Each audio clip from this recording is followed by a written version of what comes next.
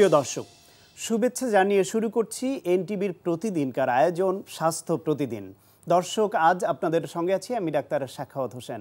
প্রিয় দর্শক, আজকের এই অনুষ্ঠানে আপনাদের সঙ্গে আলোচনা করব ফুসফুসের রোগ, যেটিকে আমরা বলছি ইন্টারস্টিশিয়াল লাং ডিজিজ। এই কঠিন রোগটিকে সহজ করে বোঝাবার জন্য আমাদের সঙ্গে স্টুডিওতে উপস্থিত আছেন দেশের খ্যাতনামা একজন মেডিসিন বিশেষজ্ঞ। চলুন দর্শক, অনুষ্ঠানের শুরুতেই আমরা পরিচিত হয়ে নেই আমাদের আজকের অতিথির সঙ্গে। ডাক্তার মোহাম্মদ আবুল কালাম আজাদ 1971 সালের মার্চ মাসে ঢাকা জেলায় জন্মগ্রহণ করেন। তিনি 1996 সালে শেরে বাংলা মেডিকেল কলেজ থেকে MBBS ডিগ্রি অর্জন করেন। এরপর তিনি চিকিৎসা বিজ্ঞানে উচ্চতর FCPS ডিগ্রি লাভ করেন। বর্তমানে তিনি বঙ্গবন্ধু শেখ মুজিব মেডিকেল বিশ্ববিদ্যালয়ের ইন্টারনাল মেডিসিন বিভাগের অধ্যাপক হিসেবে কর্মরত। স্যার, আপনাকে আমন্ত্রণ জানাচ্ছি আমাদের অনুষ্ঠানে। আপনাকে অসংখ্য ধন্যবাদ আমন্ত্রণ দেওয়ার জন্য। এনটিভি দর্শকদেরকেও অসংখ্য ধন্যবাদ। স্যার, এই যে ইন্টারস্টিশিয়াল লাং ডিজিজ, ফুসফুসের অনেক রোগের কথা কমনলি সাধারণ মানুষও জানে। এর শ্বাসকষ্ট, অ্যাজমা, COPD, এমনকি ক্যান্সার বা অনেক জটিল রোগ হয়, পানি জমা, পুজ হওয়া। ইন্টারস্টিশিয়াল লাং ডিজিজ বলতে ফুসফুসের কোন কন্ডিশন বা কোন রোগগুলিকে বুঝিয়ে থাকেন? নামটার মধ্যে আসলে সম্পূর্ণ ডিজিজটা অন্তর্নিহিত আছে। আসলে ইন্টারস্টিশিয়াম, তার মানে আমার যদি ফুসফুসটাকে আমরা যদি ধরি, তাহলে কতগুলো টিউবুল আছে যেগুলো দিয়ে শ্বাসনালী, শ্বাস চলে যাচ্ছে। আবার তার ভিতরে থাকে আপনার আঙ্গুরের থোকার মতো কতগুলো অ্যালভিওলাই থাকে, যেটার ভিতর দিয়ে গ্যাস এক্সচেঞ্জ হয়। তার মানে আমার শরীরে খাবার হজম হওয়ার পরে কার্বন ডাইঅক্সাইড তৈরি হচ্ছে। এই কার্বন ডাইঅক্সাইড ফুসফুস বের করে দিচ্ছে এবং শরীরের দরকারের জন্য সে অক্সিজেনটাকে নিয়ে নিচ্ছে। তার মানে অ্যালভিওলাই আঙ্গুরের থোকাটার মধ্যে এটা হচ্ছে। তার মানে আঙ্গুরের থোকার যখন ডিজিজ হয় সেটা একটা ডিজিজ। আমার এয়ারওয়ের যখন ডিজিজ হবে তখন আমরা অ্যাজমা বলি, COPD বলি, বিভিন্ন রকমের ডিজিজ হয়। তার মানে এই যে আঙ্গুরের থোকাগুলো থাকে তার মাঝখানে একটা স্পেস থাকে যেটাকে আমরা বলি ইন্টারস্টিশিয়াম। যখন ইন্টারস্টিশিয়াল লাং ডিজিজ হয় তখন মেনলি আপনার ওই ইন্টারস্টিশিয়ামটাকে ইনভলভ করে, অবশ্যই সাথে অ্যালভিওলাই প্লাস রেসপিরেটরি ট্র্যাক্টও কিছুটা ধরে যাচ্ছে। তার মানে ওই ভিতরে যে সাপোর্টিং যে স্ট্রাকচারটা যেটা অ্যালভিওলাই আছে সেই জায়গাটাকে মেনলি টার্গেট করে এই রোগটা হচ্ছে এখানে। সাধারণত এইখানে কি সমস্যা হয় বা এই যে ইন্টারস্টিশিয়াম যদি আক্রান্ত হয় সেই ক্ষেত্রে একজন মানুষ কি প্রবলেম ফিল করবেন? আচ্ছা, এই ইন্টারস্টিশিয়াল লাং ডিজিজকে আসলে আমরা যদি বলি ATS বা BTS, আমাদের ব্রিটিশ থোরাসিক বা আমেরিকান থোরাসিক সোসাইটি বিভিন্ন গাইডলাইন আছে, ক্লাসিফিকেশন আছে। তো এটা একটা কঠিন ক্লাসিফিকেশন আসলে একটা। তো আমরা সচরাচর যদি মনে রাখতে চাই, এই রোগীগুলো আসবে শ্বাসকষ্ট নিয়ে। যেগুলো কমনলি আমরা ভুল করে থাকি সেটা হচ্ছে অ্যাজমার সাথে ভুল করে থাকি, COPDর সাথে ভুল করে থাকি, যেটা হচ্ছে সিগারেট খাওয়ার জন্য যে শ্বাসকষ্ট তার সাথে ভুল করে থাকি, যেটাকে সহজ ভাষায় বলে ব্রঙ্কাইটিস বা এমফাইসেমার সাথে ভুল করে থাকি। তাহলে যে রোগীগুলো শ্বাসকষ্ট হচ্ছে আমাদেরকে একটু মেটিকুলাসলি দেখতে হবে তার ILD আছে কি না। নাম্বার 1, এই রোগীগুলো আপনার কতগুলো ইন্ট্রিনজিক ফ্যাক্টর বা এক্সট্রিনজিক ফ্যাক্টর যেগুলো স্টিমুলাই থাকে যার এগেনস্টে হয়। একটা হতে পারে ইডিওপ্যাথিক কোনো কারণ নাই, আর হতে পারে কারণ আছে। আমরা যদি সহজ ভাষায় বলি কারণ নাই, কারণ আছে মানে শরীরের ভিতরের কিছু কারণ, বাহিরের কিছু কারণ। এখন আমি যদি মনে করি যে সিমেন্ট কারখানায় কাজ করি, আমি যদি বালু নিয়ে কাজ করি, আমি যদি আখের কাজ করি, তুলার কাজ করি, তাহলে এইসব রিলেটেড কিছু রোগগুলো হতে পারে। আচ্ছা, আমার হতে পারে যদি মনে করি শরীরের মধ্যে কিছু রোগ হয়, যেমন কানেকটিভ টিস্যু ডিজিজ, আমরা তো সবাই জানি বিভিন্ন ধরনের বাত ঝরে গিরা ফুলে টুলে যায়, সেই সব রোগ থাকলেও আবার হতে পারে। তার মানে এগুলো ইন্ট্রিনজিক ফ্যাক্টরের জন্য কিছু আমার হতে পারে। এগুলোতে ধীরে ধীরে ফুসফুসটা ছোট হয়ে চুপসায় চলে আসে। তার মানে আমার যে বড় যে ফুসফুসটা ছিল ওইটা ফাইব্রোসিস হয়ে শিং করে ছোট হয়ে যায় ফুসফুসটা। আলটিমেটলি তার গ্যাস এক্সেস করার যে ক্ষমতাটা এটা পুরোপুরি নষ্ট হয়ে যায়। এবং এইটার মধ্যে আমরা আসলে ভাগ করি যেটা বললাম যে একটা ইডিওপ্যাথিক যেটাকে বললাম, তার মধ্যে একটা গ্রুপ আছে যেটাকে আমরা বলি IPF, মানে ইডিওপ্যাথিক পালমোনারি ফাইব্রোসিস। যেটা এটা হচ্ছে ভেরি গ্রেভ। যদি এটাকে ট্রিটমেন্ট না করা হয়, আরও সবচেয়ে বড় ব্যাপার হচ্ছে এটার জন্য ট্রিটমেন্ট যে এখনও ডেফিনেটলি ট্রিটমেন্ট সারা বিশ্বে এখনও আবিষ্কার হয়নি। তো এইটা যদি উইদাউট ট্রিটমেন্ট থাকে, উইদাউট ট্রিটমেন্ট ছাড়া এটা মর্টালিটি ভেরি হাই, প্রোগ্রেস করবে, এটা খুব প্রগনোসিস ভেরি ব্যাড, খুব খারাপ প্রগনোসিস এটা। আর বাকি যেগুলো আছে যেটা আপনার ওগুলোতে গুড রেওয়ার্ডিং কিছু আছে। সিগারেট স্মোকিংয়ের জন্য হয়, সিগারেট স্মোকিং বন্ধ করলে ভালো হয়ে যায়।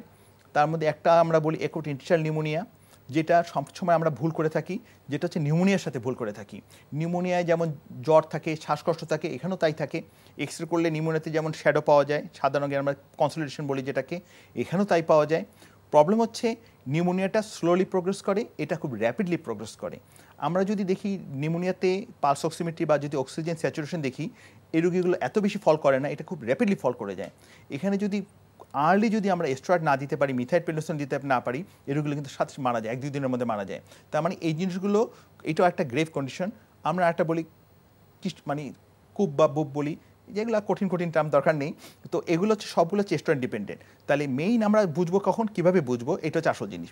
এই রোগীগুলো স্যার শ্বাসকষ্টের ধরন, হ্যাঁ, আপনার সিওপিডি হলেও শ্বাসকষ্ট হচ্ছে, অ্যাজমায়ও শ্বাসকষ্ট হচ্ছে, আইএলডি হলেও শ্বাসকষ্ট হচ্ছে, আপনি যেটা বললেন, তাহলে এই ধরনের কোনো পার্থক্য আছে? আমি এই প্রশ্নটা করছি আমাদের সাধারণদেরও বোঝার জন্য এবং জুনিয়র ডক্টর যারা পেরিফেরিতে যারা রোগীটা রিসিভ করবেন তাদের প্রপার জায়গায় পাঠানোর জন্য, শুধু এটাকে অ্যাজমার চিকিৎসা দিয়ে যাতে বসিয়ে না রাখেন, এটা বোঝার উপায় কি? প্রথম হচ্ছে তার আমরা বলবো যে ডিজনিয়া বা শ্বাসকষ্ট যেটা খুব র্যাপিডলি প্রোগ্রেস করতে থাকে, আগে সে বলবে যে আমি হয়তো 1-2 মাইল হাঁটতে পারতাম, এখন বলবে যে আমি অল্প কিছু গেলেই আমি শ্বাসকষ্ট হচ্ছে। এখন এটা হার্ট ফেলিওরের রোগীদেরও হয়, অ্যাজমার হয়, সবারই হয়। আচ্ছা, অ্যাজমা কিন্তু ডায়নাল একটা ভেরিয়েশন থাকে। যারা স্মোকার তাদের কিন্তু একটা স্মোকিং হিস্ট্রি থাকবে, এটা কিন্তু কোনো কিছু থাকার দরকার নেই বা থাকতেও পারে।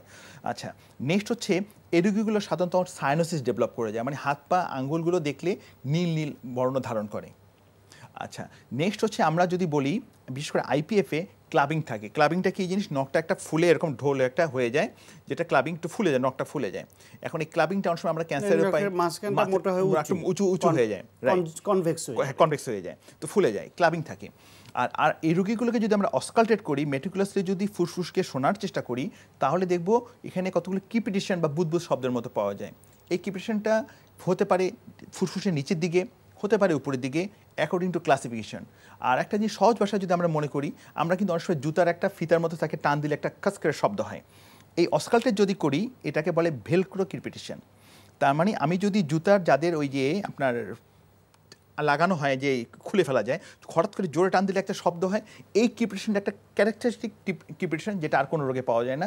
একটু যদি আমি সতর্কতার সাথে শুনি, তাহলে ভেলক্রো কিপিটিশনটা তাহলে এটা শুনতে পাওয়া যায়। এটা এরপর পরীক্ষা নিরীক্ষা করে তো আবার অবশ্যই আমরা কনফার্ম করতে হচ্ছে আমাদের ইন্টারস্টিশিয়ামের সমস্যা না কোন পজিশন কোন জায়গায় পরীক্ষা বের করা যায়। সেই ক্ষেত্রে স্যার ম্যানেজমেন্টের বেলায় এটা কি করে থাকেন? যেটা আপনি বলছিলেন যে এটার মৃত্যু ঝুঁকি পর্যন্ত আছে, সঠিক ম্যানেজমেন্ট না হলে ফাইব্রোসিস হয়ে গেলে সেটা ডেফিনিটিভ ট্রিটমেন্টও নাই, কিন্তু এটার যাতে আরও খারাপ না হয় সেটাকে আপনারা ঠেকিয়ে রাখতে পারেন, কি করেন? আমরা কি করব? প্রথমে আমরা যেমন বললাম কিছু, আমি কিন্তু অকুপেশনের কথা বললাম, এটা কিন্তু পাখি পাললেও হয়, কিন্তু পিজন যারা পারে এটাকে বলে বার্ড ফেন্সিয়ার্স লাং। তার মানে যারা পাখি পালে তাদের কিন্তু এটা হতে পারে। তাহলে প্রথম হচ্ছে আমাকে অকুপেশনটা চেঞ্জ করে ফেলতে হবে, স্মোকিংয়ের হ্যাবিট থাকলে বন্ধ করে নিতে হবে। আচ্ছা, নেক্সট হচ্ছে যে আমরা যদি আন্ডারলাইন কোনো কজ, সেকেন্ডারি কজ থাকে, সেটাকে ট্রিটমেন্ট করতে হবে। যেমন রিমাটয়েড আর্থ্রাইটিস, এসিলি, এই রোগগুলো হতে পারে, তার মানে সেই রোগী রিমাটোলজিক্যাল ডিজিজগুলো ট্রিটমেন্ট করতে হবে।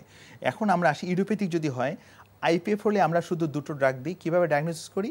একটা করতে হয় এক্স রে, পরে আমরা সিটি স্ক্যানে চলে যাই, আমরা লাং ফাংশন টেস্ট করি, আর একটা পরীক্ষা করি যেটাকে বলে ডিএলসিও, এটা দিয়ে আমরা সিভিয়ারিটিটা দেখি। এখন যদি আইপিএফ হয় তাহলে দুটো ড্রাগই আমরা দিই, আসলে পিরফেরিডন অথবা নিটেন্ডানিব, এটা বাংলাদেশে অবশ্য পাওয়া যায় না, পিরফেরিডন আমরা ইউজ করি।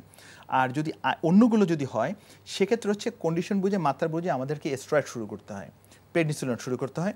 তো প্রেডনিসোলন দিয়ে আমরা 1 মাস 2 মাস দিয়ে আমরা গ্র্যাজুয়ালি ট্যাপার করি, বিভিন্ন পরীক্ষার উপরে বেস করে ট্যাপার করি, এবং এটা ভেরি গুড রিওয়ার্ডিং, আমরা ভালো রেসপন্সও এই ক্ষেত্রে পাই। কিন্তু আইপিএফটা কোর্সটা একটু কিছুটা প্রেডিক্টেবল। আগেই বললাম যে এটা সারা বিশ্ব ট্রায়ালই হচ্ছে, এখনও পর্যন্ত কোনো ডেফিনিট ওষুধ এখন পর্যন্ত আবিষ্কার হয়নি এটা। কিন্তু এটা যাতে খুব দ্রুত খারাপ দিকে না যায় সেই চেষ্টাটা করে যাচ্ছে। স্মোকিং বন্ধ করতে হবে, স্মোকিং একটা প্রিডিউসিং ফ্যাক্টর অফ আইপিএফ। স্যার, এই ক্ষেত্রে অন্যান্য শ্বাসকষ্টের যে বিষয়গুলো আছে, বিশেষ করে অ্যাজমা হলে বা নর্মালি শ্বাসকষ্ট হলে আমাদের মধ্যে খুব বেশি প্রবণতা হচ্ছে ইনহেলার ব্যবহার করা। যদি আইএলডি হয় সেই ক্ষেত্রে শ্বাসকষ্ট হলে সেখানে ইনহেলার বা এই জাতীয় ওষুধের কোনো রোল আছে কিনা, দিলে শ্বাসকষ্ট কমবে কিনা? আচ্ছা, এই ক্ষেত্রে আসলে ইনহেলারের ভার্চুয়ালি কিন্তু ওরকমভাবে কিন্তু আসলে রোল নাই। এখন কথা হচ্ছে যার আইএলডি আছে তার অ্যাজমা থাকতেই পারে, বা অন্য কোনো কম্পোনেন্ট আগে থেকেই থাকতে পারে, কারণ আইএলডি হচ্ছে একটা ইমিউনোলজিক্যাল ডিজঅর্ডার। আর ব্রঙ্কিয়াল অ্যাজমা হচ্ছে হাইপার রেসপন্সিভনেস টু দি আপনার ব্রঙ্কিয়াল এয়ারওয়ে। আর সিওপিডি তো হচ্ছে কিছুটা স্মোকিং থেকে এটাকে প্রিসিপেট করতেছে। তার মানে যদি আমার মনে করি যে তার রেসপন্স বা ওই রোগগুলো থাকে, তাহলে আমি ইউজ করতে পারি, আদারওয়াইজ এখানে ইনহেলার ইউজ করার কোনো প্রয়োজন নেই। আসলে শুধুই আইএলডির জন্য ইনহেলার করার কোনো প্রয়োজন নেই। আসলে যদি এই রোগীদের হঠাৎ করে বেশি শ্বাসকষ্ট হয়ে যায়, তখন আমরা করণীয় কি? তখন আমরা আসলে নেবুলাইজ করি, কিছুটা তো রেসপন্স করেই আসলে, যে করে না যে তা না, কারণ কিছু তো স্পাজম থাকতেই পারে তার, সেটা করে। কারণ আমি বারবারই বলছি এখানে হচ্ছে ইন্টারস্টিশিয়ামের রোগ। কারণ আমি যখন ইনহেলার ইউজ করতেছি সে ছোট ছোট শ্বাসনালীগুলোকে ডাইলেট করতেছে। যখন আমি স্টেরয়েড ইনহেলার দিচ্ছি ইনফ্লামেশনকে কমাচ্ছে। যখন আমি ইনহেলার দিচ্ছি সে কিন্তু ইন্টারস্টিশিয়াম পর্যন্ত কিন্তু সে পুষতে পারে না, কারণ ইনহেলার যেটা দিচ্ছি আমি সে পুষবে সে অ্যালভিওলাই পর্যন্ত, কিন্তু সে তো ইন্টারস্টিশিয়াম পর্যন্ত যেতে পারে না। যদি যেতে না পারে তাহলে আমরা কাজ করবে কীভাবে সে? কারণ আমরা যখন ইনহেলার দিচ্ছি ব্রঙ্কোডাইলেটর দিচ্ছি, যেমন সহজ ভাষায় সবাই ভেন্ট্রোলিনের নাম জানেন, অ্যাজমাসলের নাম সবাই জানেন, সালটোনিন, তো এইটা গিয়ে কাজ করে অ্যালভিওলাইতে প্লাস রেসপিরেটরি, আমার রেসপিরেটরি ট্র্যাক্টের উপরে কাজ করবে মেনলি। তাহলে যদি কাজ করে তাহলে ওটা তো আমি ইন্টারস্টিশিয়াম পর্যন্ত সে ঢুকবে না, ঢুকলে তো আমার আগেই বলছি যে কোনো কাজ করবে না ক্ষেত্রে। এই রোগীদের হসপিটালাইজেশনের প্রয়োজন হয় কিনা? আপনি খুব সিরিয়াস কন্ডিশন বলছিলেন যে 2-1 দিনের মধ্যে মানে মর্টালিটি বা মৃত্যু পর্যন্ত হতে পারে। এটা শুধু এআইপি অবশ্যই হসপিটালে ট্রিটমেন্ট করতে হবে, যেটাকে বলে অ্যাকুট ইন্টারস্টিশিয়াল নিউমোনিয়া, এটা মাস্ট হসপিটালাইজ হতে হবে। সেটার লক্ষণটা কি? কি ধরনের লক্ষণ দেখলে তাকে হসপিটালে যাওয়া? এইটা দেখা যাচ্ছে যে আপনার আমাদের অনেক সময় ভাইরাল নিউমোনিয়ার সাথে আমরা কনফিউজ করি। যেমন রোগীটা আসলো হঠাৎ করে জ্বর, 1 দিন 2 দিনের জ্বর, প্রচণ্ড শ্বাসকষ্ট, এক্সরে করে দেখলাম যে দুদিকে লাংসই সাদা সাদা শ্যাডো হয়ে আছে। আমি এক্সামিন করতে গিয়ে পাচ্ছি তার হাইপোক্সেমিক, তার মানে তার পালস অক্সিমিটারে যদি দেখি অক্সিজেন স্যাচুরেশন কম থাকবে, পেশেন্ট উইল বি সাইনোসড। আমি অক্সকালটেশন করতে গেলে আমি কিপিটেশন পেতে পারি, কিছু নাও পেতে পারি। এক্ষেত্রে আমাকে সিটি স্ক্যান করে ফেলতে হবে তাড়াতাড়ি, এবং লাং ফাংশন টেস্ট আমরা বলি সেটা করে দেখতে হবে। করে যদি দেখি যে হাই ডিগ্রি অফ সাসপিশন, আমরা সাথে সাথে হসপিটালাইজেশন উইথ মিথাইল পেনিসিলিন, অন্য কোনো ড্রাগ না, আমাকে মিথাইল পেনিসিলিন শুরু করে দিতে হবে, আর্লিয়েস্ট ইজ দ্য বেস্ট। তার মানে এ ধরনের লক্ষণ দেখা দিলে, কষ্ট হলে অবশ্যই চিকিৎসকের কাছে বা হসপিটালে যাওয়া উচিত, এবং আপনারাই চিকিৎসকই নির্ধারণ করবেন তার কোন ধরনের চিকিৎসা এবং হসপিটালাইজেশন দরকার আছে কিনা। আপনাকে অনেক ধন্যবাদ স্যার। আপনাকে অসংখ্য ধন্যবাদ, এনটিভি দর্শকদেরকে অসংখ্য ধন্যবাদ। প্রিয় দর্শক, এই অনুষ্ঠান সম্পর্কে যদি আপনাদের কোনো মতামত বা পরামর্শ থাকে তাহলে অবশ্যই লিখে পাঠাবেন এই ঠিকানায়। প্রযোজক স্বাস্থ্য প্রতিদিন, এনটিভি, বিএসসি ভবন, 7 তলা, 102 কাজী নজরুল ইসলাম এভিনিউ, কারওয়ান বাজার, ঢাকা 1215। ফ্যাক্স 914338 থেকে 7 পর্যন্ত, অথবা ইমেইল করুন স্বাস্থ্যপ্রতিদিন@ntvbd.com এই ঠিকানায়। প্রিয় দর্শক, আপনার প্রিয় অনুষ্ঠান স্বাস্থ্য প্রতিদিন দেখতে ভিজিট করুন www.ntvbd.com। এছাড়াও এনটিভির জনপ্রিয় সব অনুষ্ঠান ও খবরের আপডেট জানতে ভিজিট করুন আমাদের ইউটিউব ও ভেরিফাইড ফেসবুক পেজ। দর্শক, আজ এ পর্যন্তই। সবাই ভালো থাকুন, সুস্থ থাকুন এবং অবশ্যই নিরাপদে থাকুন।